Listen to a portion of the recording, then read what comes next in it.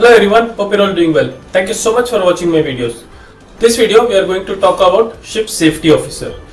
This video is the next video in series of videos where you're talking about jobs and responsibilities of onboard seafarers. We have recently seen Chief Officer and Second Officer responsibility. Chief Officer also looks after a responsibility called Ship Security Officer. There is also a similar role which is called the Ship Safety Officer, which is also carried out by Chief Officer or sometimes the Second Officer also. As we have seen in the last video where we have talked about jobs and responsibilities of Second Officer, I thought I will cover the Ship Safety Officer portion also in this video. Thank you so much for watching my videos. Please do like the videos if you find any value in them. Share it with others who might also get some information from the video. And comment if you want to see more videos of this kind, and if you also have any specific topic which you need me to cover. Finally, please do subscribe so that you don't miss my next video as soon as I post them. Let's jump into the video. Ship Safety Officer. Basically, last video we had seen Ship Security Officer, who deals with the security aspect of the vessel.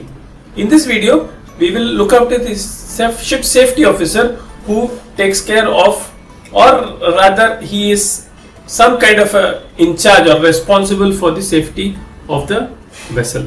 The regulations which underlie these requirements are little different. Ship Security Officer comes from a requirement called the ISPS code, which is part of the SOLAS. The Ship Safety Officer is also coming from the SOLAS but from a different regulation called the ISM code.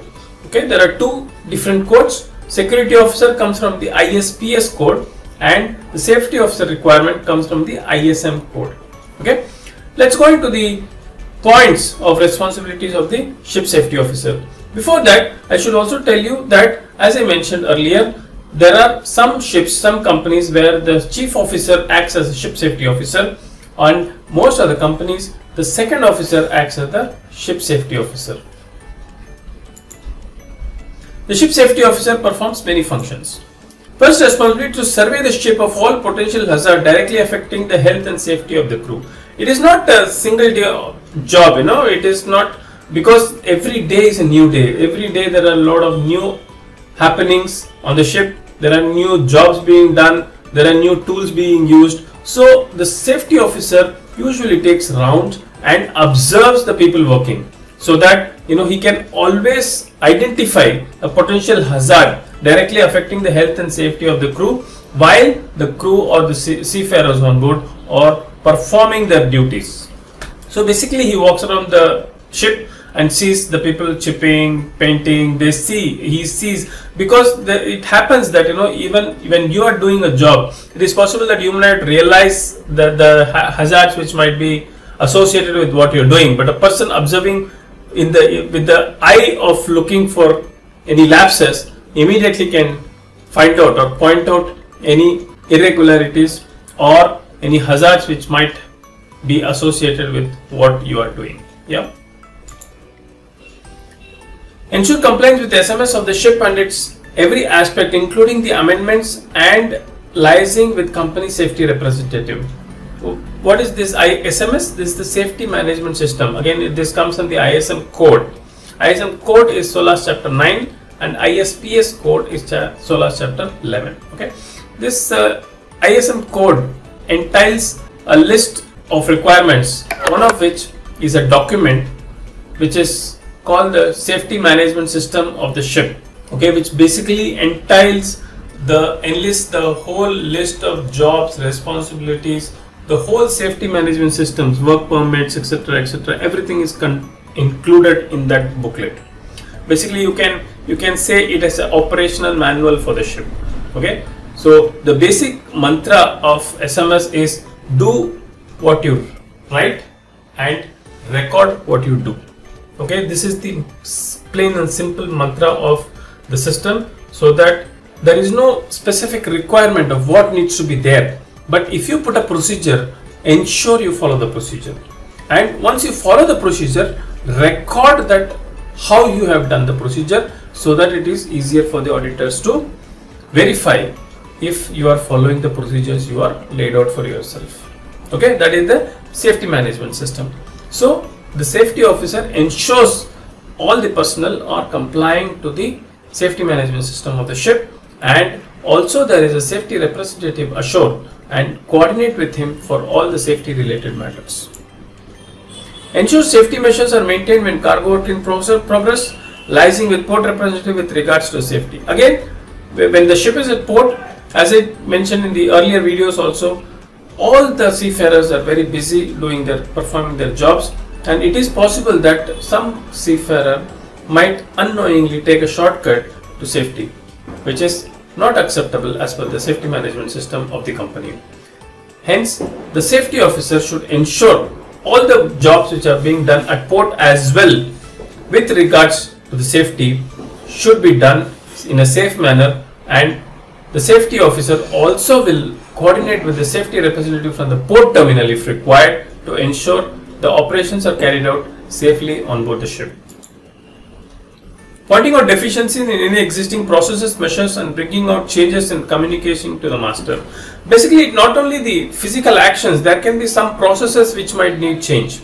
It is possible that the processes mentioned in the safety management system might not concur to all the regulations, or it might end up in creating an unsafe act or a hazard by following the procedure. Hence, the safety officer can also point out the changes in procedure if required and inform the master. Master in turn communicates the same with the company, and the process can be changed. The safety management system is always open for change, and it is not a fixed document which will be the same throughout the life of the vessel or the company.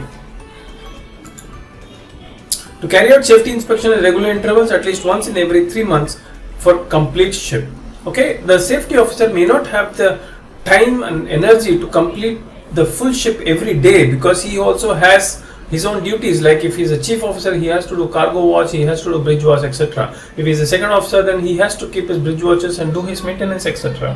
Hence, the safety officer required to complete the whole ship audit or a check for safety once in every 3 months. That is, not start one day and spend 4 days, 5 days complete the ship.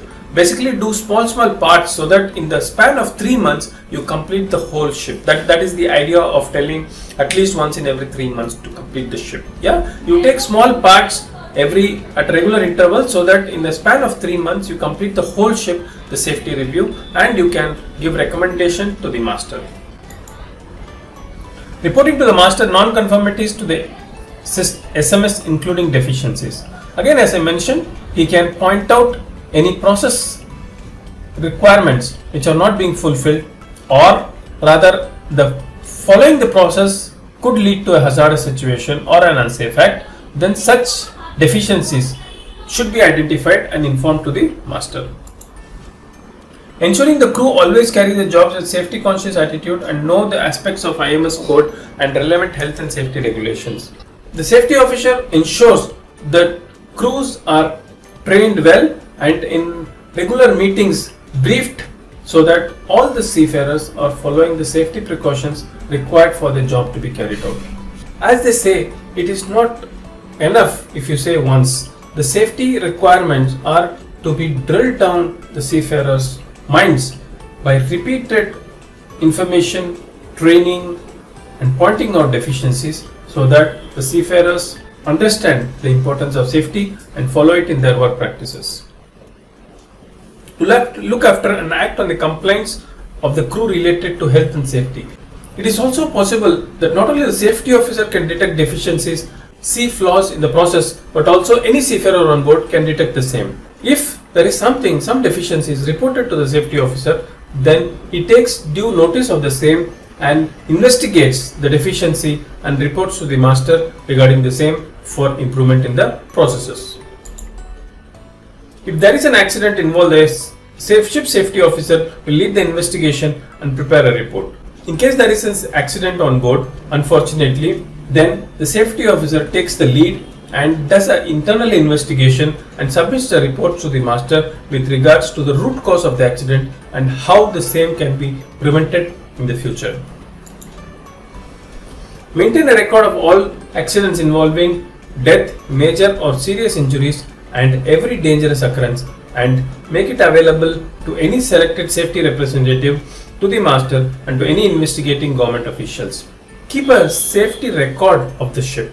All the accidents, incidents, near misses, all the records are maintained by the safety officer, and it is also sent in a monthly report to the company. The meeting conducted every month, that is called the SHE committee, that is the Safety Health Environmental Committee meeting, also is a good way where the safety officer discusses safety matters with the crew members to ensure the whole ship operates in a very safe manner. This completes a short video on the safety officer's duty on board a ship and who can be nominated as a safety officer and what are his major functions with related to safety and safe operation of the vessel. I hope you have enjoyed this video and have learned good information about what a safety officer does on board. Thank you so much for watching my videos. Please do like the video if you found the content useful. Share this video with your friends and colleagues who might be interested in the topic. Comment if you want to see similar videos and you want to suggest more topics where I could make videos. And finally, subscribe to the channel so that you can see my videos as soon as I post them. Thank you so much. Have a nice day. Take care. Bye-bye.